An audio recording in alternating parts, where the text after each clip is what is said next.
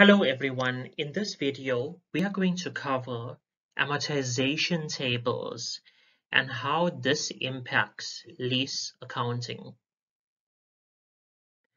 In this video we're going to look at a very short example. ABC Limited entered into a lease agreement with Box Limited. The terms and conditions are as follows. The leased asset has a cash cost of $406,466. The lease term is 4 years. The commencement date of the lease is 1 January 2000. The lease payments, which are due annually in arrears, are $120,000, and the discount rate, the interest rate implicit in the lease, is 7%. The question tells you, prepare the journal entries for the year ended 31 December 2000, and part B, disclose the lease liability in the statement of financial position as at 31 December 2001. So basically, as you can see, the question has spelled out the key components for us. And in terms of attempting part A, before you provide the journal entries, you would need to do your workings. And every single thing that's in this example will assist you directly in achieving correct workings. So your leased asset has a cash cost of 406,466. That will be your present value. Your lease term will be 4 years. And remember, because lease payments are due annually, it also means that your period of compounding will occur annually. The commencement date that they've given you is 1 Jan 2000, and your effective interest rate that you are going to use in your amortization table will be 7%. Now let's see how this works. So the first step in terms of tackling this question is to basically draft out an amortization table based on the information provided above. So in terms of our amortization table, we'll always need to have the date. The interest is very important. The repayment is another component, and the balance also needs to be computed. The question mentioned to us that the lease term is 4 years. So we need to take this into account in our date column. And the first date that you will insert is your commencement date of the lease of 1 January 2000. On this date, the balance was 406,466. The next important date will be your year end, 31 December 2000.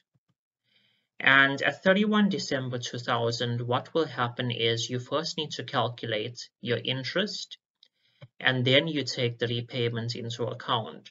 So the question provided us a discount rate of 7%.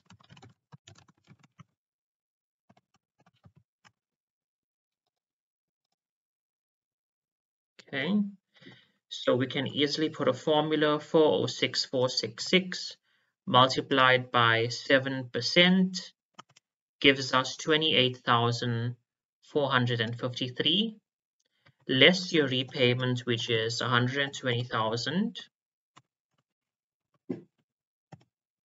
And then your balance at the end of 31 December 2000 will be your opening balance of 406,466 plus your interest of 28,453 plus or minus your repayments of 120,000 rands. And that's how you arrive at 314,919. And just as how you did that for year one, you will do the exact same thing for the remaining life of the lease. So let me just fix my formulas over here. Okay, So your repayments, as they've mentioned to you, will remain the same over those 4 years, okay? And your interest will always be based on what the previous balance is. So let's just copy and paste the interest formula down, and your balance formula we can also copy and paste it downwards. And there we go. So our amortization table balances, there is just a minor rounding difference over here of about R1, but that is fine. That's not a big deal. From this amortization table, there's something that you should note. And by observing the values, you will notice that your repayments of 120 remain fixed on an annual basis. If you look at your interest column, the interest starts off at 28,000 and then it gradually decreases as you approach the end of your lease. And the same goes for your balance. Your balance of 406,000 also decreases as you go from year to year, because that's how an amortization table is meant to work. So the first requirement says, prepare the journal entries for the year ended 31 December 2000. In order to prepare the journal entries, you would need to basically refer back to the table, because the table will give you the information that you need. So journal entries pertain to movements, and we journalize movements. We do not journalize balances, okay? So that being said over there, as at 1 January 2000, technically speaking, your balance would be 406 on that day, but in order for it to be 406, there had to have been a journal entry. So let's first record that journal as at 1 January 2000. That will be journal entry number 1. What actually happened in this case is your leased asset increased. So you debit your lease asset for 406, 466, and you credit your lease liability on your statements of FP, financial position, for 406. And then you insert a small narration, recognition of leased asset with corresponding lease liability. Then during that same year, during 31 December 2000, we have to also account for our interest as well as our repayment. So we'll do both of these journals together in a compact journal, and we'll record this at the end of the year. Okay, so what is actually happening is our interest is an expense, it's increasing. So interest goes to profit or loss, and the amount will be 28,453. Then we're making a repayment of 120,000 rands. So the repayment impacts our bank account and we credit 120,000. And due to the interest and the bank movements, we will then have a change in our lease liability balance on the statement of financial position, and this will be your balancing difference of 91,547, and your narration over here will be recognition of interest and repayment for the year. Your final requirement is Part B. Disclose the lease liability in the statement of financial position as at 31 December 2001. So obviously the question gives you limited information and it only requires you to disclose the lease liability in the balance sheet or SOFP. we do have information regarding the asset, but remember the question specifically tells us to focus on the lease liability. So we start off with our headings: ABC Limited, Statement of Financial Position. It's best to just denote that it's an extract. And remember that balance sheets are done as at a specific point in time, as at 31 December.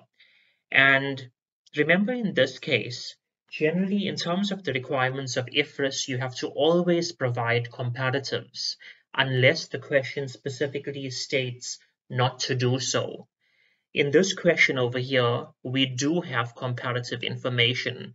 So the good news is that we will definitely be capturing this information for both 2000 as well as 2001. In terms of your lease disclosure, you cannot just take the balances from the amortization table and simply insert them into the balance sheet, because in terms of IAS 1, it requires you that you split your leases into their non-current as well as their current portion. So on your balance sheet, you will have a non-current liability section, and then you will have your lease liability, and you will also then have your current liability section where you disclose your lease liability. And in terms of the amortization table, you can easily read the data off over there. For the year ended 31 December 2000, your lease liability is 314,919. And as at 31 December 2001, your lease liability is 216,963. In terms of doing the split, your current liability is equal to anything that is due within the next 12 months. In both of these cases, it will be 120,000 rands because that's what's due within the next 12 months. And your non-current portion will simply be your total liability less your current portion, which is 194,919 in 2000. And then in 2001, it will be 216,963 minus 120,000 to give you 96,963. So that is how you disclose your lease liability in the statement of financial position. I hope that you have found this video useful. Click like and subscribe for more.